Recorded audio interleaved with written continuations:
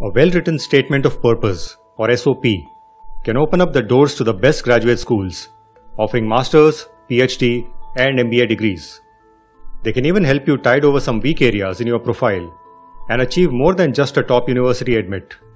Like the envious situation of getting a full scholarship, despite a low GRE or GMAT score.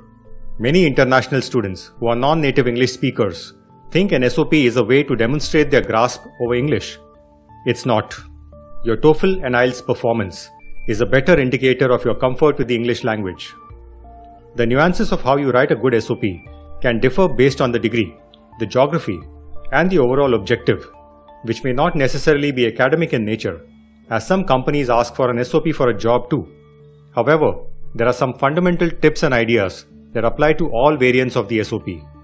Rather than keeping it completely open-ended, we'll assume you're writing an SOP for MS programs, as that's the degree that's made the term SOP buzzworthy among international students. But the approach and principles we'll suggest should help you with any degree you're applying to. First, let's understand, why is writing an SOP important and difficult? The big problem with using the objectively designed application form to evaluate MS applicant profiles is that there's hardly anything outside the academic world to really judge. It's great to have a single-page summary of a person, but not very practical when you're trying to understand someone's aptitude and future prospects. As admission consultants, we face the same issue that admission committee officers do every time someone posts their qualifications, entrance exam scores, and the number of years of work experience in our free profile evaluation form and asks us to look into our crystal ball and reveal their future. We can't. However, what does help is when applicants share some more information about their aspirations, likes, dislikes, fears, and more. The dead application, with an emotionless listing of some numbers and facts, now starts transforming into a real person. Readers can now imagine what might happen when this person is put in a demanding academic world. That's why an SOP is important. It can tell a compelling story that a plain application with basic facts and statistics, like exam scores and grades, just can't. In an MBA admissions process, there's an interview tool that provides another opportunity to applicants to demonstrate their capabilities and potential. That is missing in MS programs. The decision to accept or reject your master's application will be taken without speaking with you and based purely on the few elements that constitute the MS application. That makes the SOP even more important in the MS admissions process. What makes it difficult to write an SOP is that there's no formula to crack it. Often the SOP requirements are open-ended and vague. You may be given a word count, such as 300, 500 or 1000 words. Or maybe they'll let you decide. Assuming you decide on the word count, let's say that's 500 words. What next? There's so much you've done during the last 20 plus years of existence on this planet. What should you write about that isn't already been covered in your transcripts and letters of recommendation? Confusing? Let's talk about how to write a good SOP. Writing 500 words can take, well, around 30 minutes. But writing a statement of purpose can take several days. Why so? What's the big deal in creating an SOP? There are several steps that you need to do before you can create an SOP that can get you the attention and reaction you deserve from the admissions officer. Introspection sounds like something retired people do when they have a lot of time on their hands. But by then it's too late. So we start doing a little bit of that right now, when it matters more. We are not talking about sitting in the garden and entertaining general philosophical thoughts. Rather, it's about recapitulating in your head or on paper all the important events that have happened in your life and that have influenced your thoughts and actions and made you who you are today and what you want to be tomorrow. When you're not being inducted into a hypnotic trance by a trained hypnotherapist, it can be quite difficult to keep your mind focused and think about all these long forgotten things. Maybe it was just a bad performance in kindergarten where the teacher insulted you in class. That's a true story, by the way. That made you serious about doing well in academics. Or it could have been a more recent incident about facing a difficult programming problem that triggered your interest in finding a more structured way to tackle bigger problems of a similar nature. These are only examples. What you come up with during the introspection may not be directly linked to your course of study, but they might matter. Or maybe they won't. But you'd never know till you create a super list of such stories first, and then eliminate the ones that you think are trivial and not relevant to share with the guys in the universities. After having spent enough time to look inwards, it's time to look outwards now, to put it all within context. Sorry if this is sounding like a spiritual guru's meditation camp. Hang in there. We'll get back to the materialistic world soon.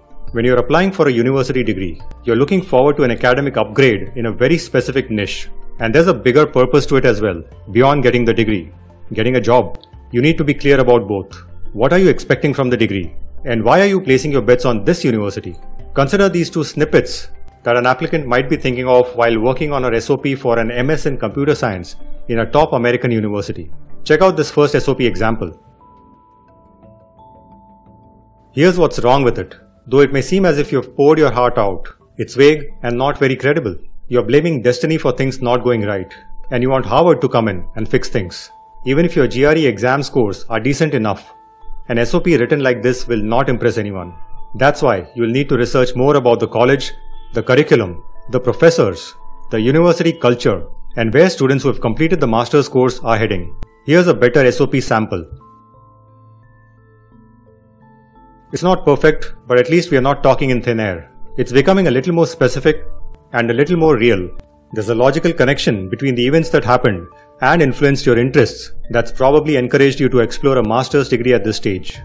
It shows that you've done your research about the university's strengths and read up on specific professors who teach on the program. Let's talk about writing the SOP. Now that you have enough clarity about what you want from the program and how you aim to get it, it's time to dip your feather in the ink pot. Start writing in a new MS Word document. And for the first draft, since there'll be many, don't worry about the word count, or grammatical mistakes, or typos. Try to get all those brilliant but possibly confusing thoughts out of your head and into the file. Don't worry if it looks like one big ugly mess. And just because you've taken care of the typos, don't assume it's perfect either. This is our raw material. We need to give it shape and form. That's what reviewing and editing your SOP is all about. For the initial drafts, don't involve anyone else. They'll probably get frustrated after reading it once or twice. External reviewers can wait till you're pretty sure that you've done all you can in your power. Go back and read it aloud rather than just browsing silently. You'll get a better idea of how it comes across when someone else would be reading it. Reviewing the SOP. In the next few review and editing rounds, work towards polishing the SOP and getting it in the final shape, which means you'll need to start chopping off the fat, that's the extra words, and work on the flow, impact, relevance, and presentation. After a few cycles, your brain will start going numb. Your eyes may start playing tricks on you, with SOP words circling around your head. The point is, there'll be blind spots that you cannot see. This is a good time to bring in those external reviewers. Make sure you share not only the SOP, but also the other admissions related data, like your recommendations and resume, so that the reviewer can consider the cross-play with the various elements. Whether you choose to work with professional SOP reviewers or manage it informally with friends and relatives, that's your call. But do ensure that the reviewer is objective and unbiased, has an idea of how the admissions process works, and how admission officers evaluate profiles. So that's a quick tour of what you need to do in order to write a strong SOP that will impress the admissions team and get you into the best university that your profile deserves. If you get stuck while writing your statement of purpose, you can always reach out to us. We've seen a fair share of SOPs to know what works and what doesn't. You'll find more about our SOP review service in the description below. Good luck.